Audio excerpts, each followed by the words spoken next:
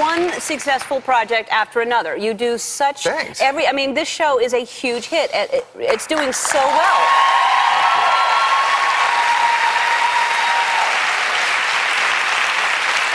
You must love it. I do love it. I got to commute. Yeah. But you know, like it's how shot often? You're shooting New York?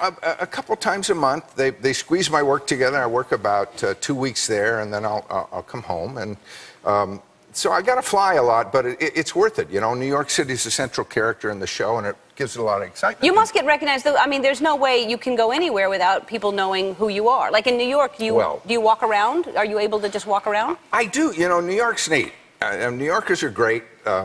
They're starting to call me Francis, which is my character's name, and that's kind of good because they used to just say, "Hey, Tommy," you know? But they just want to say something nice, you know, like "I like your show" or "Great new show, Tom," and they don't always want pictures and autographs, which you don't always have time for. Christmas was weird though.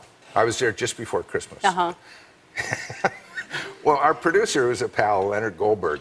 He went out for a walk, and I was out for a walk, and we saw each other across the crosswalk with a red light. And so I go over to say hi, at which point 500 very happy people dressed as Santa came across the street and recognized me.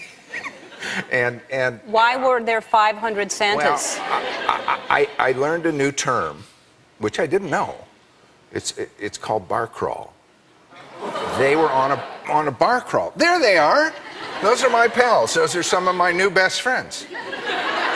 And they were real happy and singing, and I got a little worried and walked down the street. But some of the Santas followed, singing Christmas carols and taking pictures. Wow, that's crazy. I wouldn't even know what was happening if all of a sudden... You'd do something. I would do something? Yeah. I'd figure out something. I could handle it. But so you're going to New... I'm going to handle 500 men coming at me. I don't care.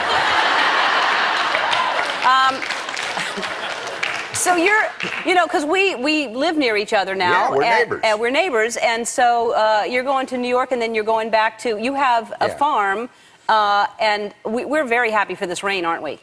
Well, we've been in a drought in California for 7 years, and we're down the road from each other, but we don't always see each other because we work. And we need rain because we're on wells, but that hasn't worked. So in the summer, I've been trucking water, and I think... I've been trucking water. I know you've been trucking water. Yeah. And you know how I know? You got a bigger truck. I got a big...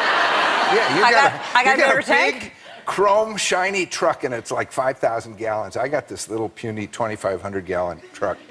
Well, I'm in the first year of a series. You've been on the air. Don't give me that. Don't give me that, Magnum PI. I don't buy it. Yeah. So, but you're trucking water? Yeah. Yeah. How many wells do you have? I have 5. Oh, see, I have 3. But I'm sorry about calling your truck bigger than That's right. I need a bigger truck. You need a bigger truck because you have less wells. But yeah, the rain is great. I'm very, very thankful for that rain. Yeah, pray for rain. Yeah. It's a very good thing. It's all seeping down. I'm talking to the ground. Seep down into the aquifer. That's right. We need that. We need that. No, it's fun, isn't it? It's kind of interesting, and I mean, we're living off the land more, right? And we need the wells because that's our only source of water. Right. And, yeah, it's a place where there's no city water. Because it doesn't come out of the tap, you know. No, you got to have a well there. Unless you got a water truck. And we just like wash our face right from the truck. We just have it like right there.